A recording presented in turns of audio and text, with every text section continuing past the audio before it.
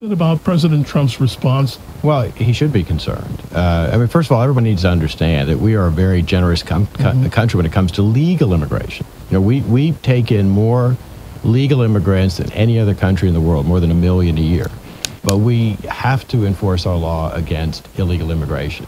And the thousands of aliens who are in these caravans are clearly intent on not taking advantage of our legal immigration system, but coming here illegally. And I don't think the president really has any choice other than to try to stop what would be a mass intrusion across the border. Let me point out that most of the news reporting, interviews with people in the caravan, make it very clear they're coming here for economic reasons and other things like that. They don't